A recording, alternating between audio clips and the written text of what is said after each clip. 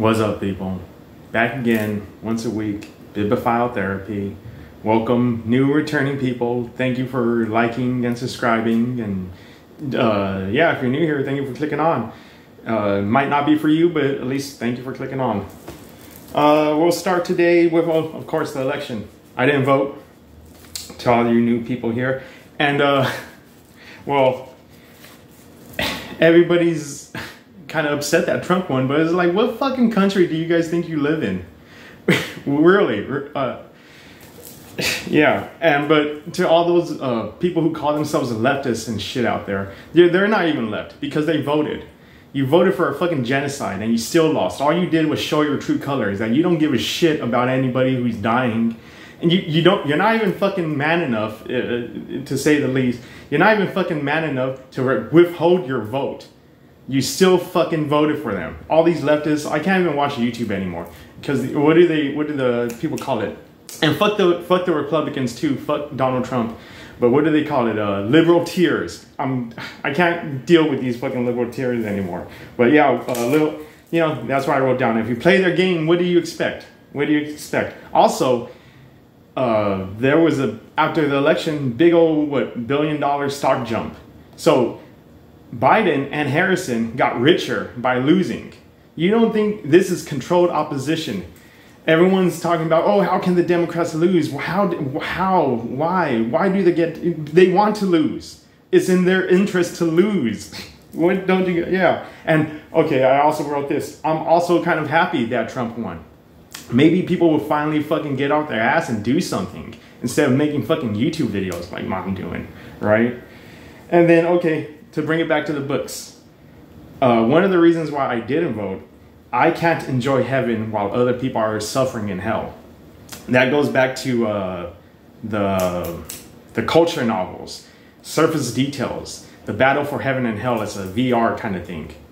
But they create an artificial heaven that you could go to, but they also make an artificial hell. And it's like, well, no, you're missing the point. And yeah, believe it or not, people who live in America or what do they call it, Western civilization, we're basically in heaven on this earth. This is basically as close as to heaven as we're gonna get. And I can't enjoy this shit. I'm not gonna vote for somebody while other people are fucking dying in misery. Genocide in fucking Gaza. Come on, guys. Yeah, there goes my little rant. I didn't vote. I hope you didn't. And like I said, I probably lost a bunch of new people, but yeah, whatever. You plant your flag and you see who comes. Just be yourself. We'll start with the books now. I read The Impiasium by Olga Torkostkos. I'm sorry, I'm never gonna get that right, but it was a beautiful, beautiful written, beautiful book, a health resort horror story. And this was about a young man who goes to, he has TB, 1913, he has TB, tuberculosis, the consumption. So they send him off to a mountain resort, sanitarium. And of course the woods are haunted and there's noises in the attic. But it's also really about the horror, and it's really a slow burn. But it's also just about the horror of being yourself. About, yeah, just living in this life, how horrible it is. And yeah, it was very, very good. I've watched reviews for it, and people are telling me that this isn't even her best. Even, I didn't know this, but she also wrote Plow Your Bones, or something like that. Do your plowing over the graves or over the bones or something. And people were telling me that's not even her best. So, yeah, I'm excited. New author that I discovered. I'm happy to get into it. Oh, and also, it's really, because this is mainly about 4 or 5 men having a long discussion. You know, they're in this resort together, and they're having discussions about politics and philosophy. And they even say in here, democracy doesn't work, people. Anyways, but they do a lot of women bashing. But if you read the afterword, you know, what the author wrote, she tells you all of this hatred towards women, all these quotes, you know, because they say, do women even have a soul? Women are a subspecies, you know, kind of stuff like that. This is all stuff that other writers used to write, that just like William S. Burroughs, William Shakespeare, John Paul Sartre. I'm looking for ones I recognize. William Butler Yeats, Jonathan Swift. Yeah. Oh, Jonathan Swift, Gulliver Travels. I'll get back to that. Yeah, just a lot of Friedrich Nietzsche. Yeah, and that goes back to it too. They also say in this book too, why are you listening to these dead people? What, these people have no effect on your lives. Fuck, man. I really enjoyed it. 5 stars, thumbs up. All right. I also started, I'm DNF'd it. The Boys Enter the House. This is about the victims of John Wayne Gacy, the clown killer in Chicago. I didn't even know where he was from. He's from Chicago. But, okay, the author is also from Chicago. He's a Chicago-based author who has been nominated for blah, blah, blah, for investigation on war crimes and everything, which doesn't even matter. So, not that war crimes doesn't matter, but reporting about it doesn't matter. Anyways, he does such a bad job at writing this. I felt like I was reading a Wikipedia pages. I only got 75 pages in. But he also does the thing, because John Wayne Gacy had 33, 34 victims. So I thought, okay, yeah, every chapter should be about a victim, his life and story or something. No, he tries to do like a Game of Thrones kind of, he even says it in the introduction. He says, I jump around for entertainment's sake. You know, you shouldn't be trying to entertain people. I understand that, but he jumps from 1961 to 1975 and tells you, he goes like, you know, like 33 victims, and he's trying to cram 4 or 5 victims into one chapter. So he's jumping around. John did this, Jim did this, Tim did this, and he's also telling you about their families. So I can't even keep track of it. I couldn't keep track of it, and that's what I wrote on my Goodreads. I read a lot of epic fantasy, and I could not keep track of all the characters in here because he was telling you about their moms and their dads, their brother, their 4 siblings, which he would name by name. So many names. There were so many names you couldn't keep track of it. And then, yeah, even the family history. And then he kept on going into the history of Chicago. And this could have been so much better. I would have really liked. But from what I got from it, you know, a lot of his victims were poor people living in the hood, living in the slums of Chicago. And they didn't have the best, not even that their parents are, you know, you grow up in the hood. You're exposed to gang violence and drugs and all that, prostitution, all that stuff, you know? And yeah, you know, he could have been so much better. It could have been so much better. I read this for my book club. They're not going to mind that I didn't finish it. At least I hope. No one cares. When I go to my book clubs, a lot of the people haven't finished it. I think it's more just a socializing thing. Anyways. All right. I got into the golden age of science fiction. This was really good. Yeah, I've only got four stories in, but just the introduction. The introduction, the forward, let me see who it is by. It's by a really well-known guy. And my pages are stuck. Oh, and this is an older book too, so it got that musky smell. All right, forward by Alex G. Perchance. I don't know who that is, but concerning science fiction for John W. Campbell. I think he wrote, he was Amazing Stories, one of the big old in the 50s, yeah, and then Introduction by Jeff Karkin. But just regarding that, I wrote some notes about that. How in one of the things, in one of the introductions, he was saying, you know, you shouldn't even vote for somebody. You're voting for, because this is, it has to do, the first few stories have to do with the atomic bomb, because this was written, it was originally published as the year's best science fiction in 1946. Right after the atomic bomb. And one of the introductions is like, yeah, you shouldn't vote for anybody who hasn't read the atomic, who doesn't know how an atomic bomb works. And it just made me think again of going to this election. None of these senators, none of these congressmen know shit. They don't read any of these laws.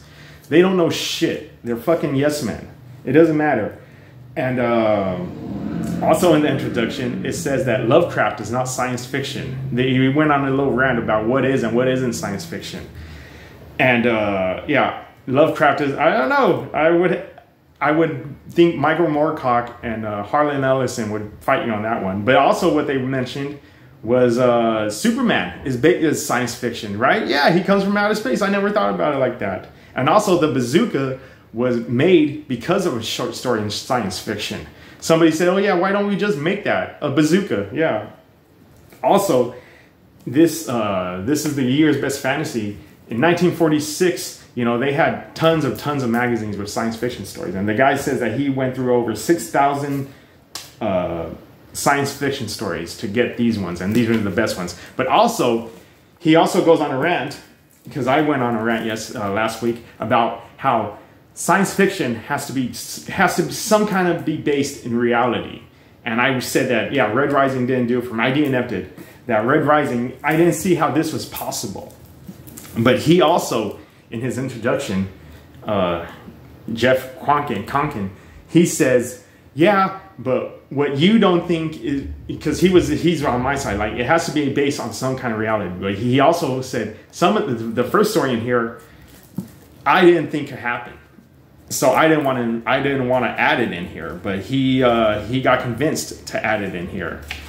So yeah, it depends on who you are. You know, your opinion always, well, your opinion is your opinion, but do you think this could happen? And that's one of the questions he asked, like, do you think this could happen? And that story was Solution Unsatisfactory. And it was the Manhattan Project before the Manhattan Project. People trying to make the ultimate weapon using bombs. I should have brought this out, but people don't realize it's before, like 1939, when Worlds Collide, the famous sci-fi novel, that has to do with nuclear bombs. 6 years before the nuclear bombs even, the basic science was there. People knew that you could make a weapon out of this. So yeah, this story, Solution Unsatisfactory, was about the Manhattan Project, and they put a general in charge, and they're trying to stop the war. You know, yeah, it was very good. I really enjoyed it. The next story was The Great War Syndicate by Frank R. Stockton. Solution Unsatisfactory was made by Anson McDonald. Okay, but The Great War Syndicate was written, this is the story that he wanted to start with, was written in 1886, I think it was, about a war that's brewing between America and Great Britain. And America's scientists makes the ultimate weapon, which they didn't call it a nuclear bomb, but just by the description and the explosion, it's a nuclear bomb. It's basically a nuclear bomb. And that's how they make peace. You know, yeah, hold a gun to the head of the rest of the world. And then another one, The Piper's Son by Lewis Paget. This one reminded me about Philip K. Dick, because it's about the aftermath. And Philip K. Dick, in a lot of his short stories, they have precogs, people who get affected by the nuclear blast and now they're psychic. And this was about that, about a man who has to raise his family, and they're all psychic precogs. He didn't use the word precog, but anyway, they're psychics, they're telepathic. And he's like, yeah, and it's like that 50s pulp or 40s pulp where people are carrying around daggers and dueling each other again. It really reminded me of Philip K. Dick. And then the last one I read was Deadline. And that one was about, oh yeah, a secret agent. It's on an alien planet where he's trying to stop they're both humans, they're both groups of humans on this alien planet, but one side is inventing the nuclear bomb. And he has to stop it because they don't really know what's going to happen. And that's what happened in real life too. I never seen Oppenheimer, but I've seen enough documentaries about the nuclear blast that, yeah, the scientists really didn't know what was going to happen. And he thought, yeah, you're going to blow up the whole fucking world if you do this, if you make this bomb. And that's about a soldier going in, infiltrating an enemy base, trying to destroy the nuclear bomb. Really cool, very cool. Then I got into some more Fritz Leiber, some more Pfeiffer and Grey Mauser. I'm loving it. This time they had to go back to the Thieves Guild. And the Thieves Guild, they found a map about one of their founding fathers. And he has a skull with jewels in it. And they have to get the jewels back to satisfy the ghost in the basements. You know, bring back our brother who started this group. And Pfeiffer and Grey Mouse has to go in there, steal it back, you know, go on a big old adventure. But even, I want to get more into, you know, there's the pulpist sci-fi. I want to find more pulp fantasy. There's a bunch of it. I know it's out there. I wish there was a big book of fantasy pulp. I'll find it. But yeah, Pfeiffer and Grey Mauser, robbing and stealing and fighting. Oh, I don't think they fought monsters, but okay. I read the second book in Elric.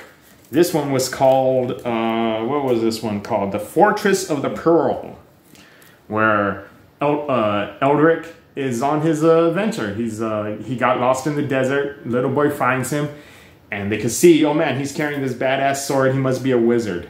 So they hire him to steal a pearl in the fortress. And it's about that, you know, him going on an adventure. He does fight monsters in this one. So yeah, straight up Moorcock. I'm loving it. Yeah, and it has to do with, it also has to do with the multiverse. I'm getting more into the multiverse, and they name drop. They see a city, and they're like, one of his companions is like, oh yeah, it looks like London. So it's all that multiverse, yeah, where you are at in Michael Moorcock. I'm loving it. I'm loving it. I also read a detective story, The Big Book of Pulp. This one was by Frederick Nebo, and it's called Wise Guys. This one was about a father. His son is getting mixed up in the gang life, and he goes to the detective, and the detective says, yeah, I'll help you out. But before he can even help out, the son gets involved in a murder, and they have to hunt through the city for his son and the real murderer. Oh, I'm saying too much. But yeah, and it's just the nice pulpish 1940s detective story, you know? Yeah, I'm really enjoying the old classic short stories. And before I get into my comics, okay, I read Old Yeller. Old Yeller. Oh my god. I knew the ending, and it still got me. It still got me. Just, yeah. About a boy and his dog. And if you don't know the story, I'm not going to spoil it for you. But yeah, they're in the Texas wilderness, or, you know, the frontier for at this time. This book was written in 1950, but it takes place in like the 1850s. So still, you know, the Texas just got, I think it was right after the Civil War. Anyways, yeah, a boy and his dog and farm life and fighting off bears and there's a bullfight that's in here that's really comical. And yeah, I was watching Tori Talks, a fellow YouTuber, and she said this is, and I like my children's stories, the old school children's story where, yeah, they're not like children's stories of today. Just to say that. They treated children more maturely, I guess, you know, little adults. Okay, we'll get into some of my comics. Since we were into the atomic age with the golden age of science fiction, I had this on my back, on my TBR for a while, When the Wind Blows, about a young, not a young, but an English couple living in the English countryside, and what happens when the bomb drops. And yeah, just it's what happens when you believe all that government nonsense too, where there goes the silo, the missile. But it also at the beginning of this book, they're like, oh yeah, we have to build our little shelter for the bombs. Oh yeah, you probably can't see it, but they're like, oh yeah, we have to get some door frames, pieces of wood, and makes like a little cubby hole. And it goes back to that 1950s propaganda where they were telling in America, duck and cover, nuclear blast, duck and cover. And yeah, a sad ending because yeah, of course this isn't going to save you. But there's also an animated movie I saw on it. That's what it looks like when the bomb goes off, just big old white. And then they're even after the blast goes off, because they do survive the blast, the initial blast. But they're like, oh yeah, the post office should be up and running. You know, it's total faith in the government that, oh yeah, you know, things are still going to go along as they always have. All right, then I got into, I read some more Aria. All right, I started book 7 of this, and this was my favorite story. It's summertime now. They go through the seasons. Every book is a different seasons. And I think that this is their second year on the planet training against gondolas. And they're having a barbecue. And one of the girls, she just got her hair done. And I don't know if you can see it, but yeah, then her hair starts on fire. If you can see the little flames there. Oh no, yeah. And it's just like, oh no, that's probably the most horrible thing that can happen to a woman when she just got her hair done. And now, yeah.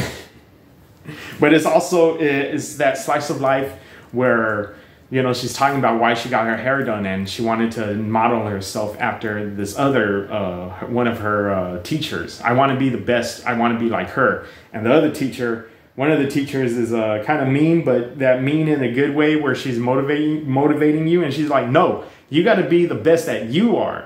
There's only one of her. You have to be the first one of yourself, you know, that kind of thing. Where don't model yourself after other people. Be the best you could be.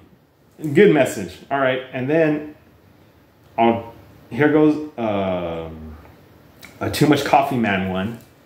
I'll try to do this every week. Here goes a Too Much Coffee Man. A short one. So yeah, Too Much Coffee Man. I'm enjoying those. And then, and keep on.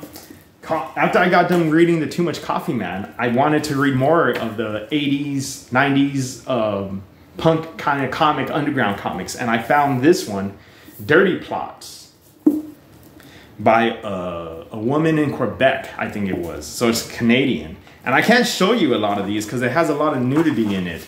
And I don't know, I don't want to, I'm only filming this once. But here goes her graffitiing, I think it's a statue of a nun. So yeah, just that punk stuff. I could show you one or two. Yeah, see, yeah, it has to do with women and her periods. And here goes a guy, okay, how he takes baths once a week, and then he reuses his water to do the dishes and washes his clothes. And then what does he do after that? Oh, he makes beer. But eventually it becomes really super famous. And then he has to make a public pool and a laundromat. Yeah, so, and a restaurant for the dirty dishes. And it's also a lot of her nightmares. Yeah, here goes a cat jerking off. I can't show you that. But yeah. Oh, here goes the KKK eating a dog. Okay. But yeah, just, if you can even tell by the cover, just that cool 80s punk, 90s punk that I wanted to read it. Yeah, and I'm enjoying it. I'm trying not to breeze by them, how you could just breeze by comic books and stuff. But yeah, okay. Poem time. Okay, I'm getting back into my Walt Whitman, The Leaves of Grass. So I'm starting with the first poem of The Leaves of Grass. And forgive me on this one, because I already know I'm gonna... You guys have those words that, I know this word, I just can't pronounce it, you know? So bear with me. You will know exactly which word I'm talking about. So the first poem, One's Self I Sing by Walt Whitman. One's self I sing, a simple, separate person, yet utter the word democratic, the word in mass. A physiography from top to toe I sing, not physiognomy alone, no brain alone is worthy for the muse. I say the form completes is worthier far. The female equally with the male I sing. A life immersed in passion, pulse, and power, cheerful for freest action, formed under the laws divine, the modern man I sing. I butchered that, I'm so sorry. But I read it like fucking 7-8 times. But it's really Walt Whitman, I guess that yeah, the human body's amazing kind of thing. The female equal to the man. But I was reading the first line, oneself I sing, a simple separate person, yet utter the word democratic and in mass. That we're all individuals, but we still say democratic and in mass and stuff. I really enjoyed it. I butchered it, but you should look it up. It's a short one. And yeah, hopefully I'll get more into my Walt Whitman. I will get more into the Walt Whitman. And yeah, thank you for watching. I'm sorry if you guys were disappointed by the election. You know, like I said, I could have saw it coming. You know, for old yeller, if you made it this far and you want to leave emoji in the comments section just to show you're there, leave a dog. Old yeller, such a sad story, dude. But and then it's like you give this to children, right? But All right, that's it for me. Thank you for sticking around. Like and subscribe. Keep on keeping on.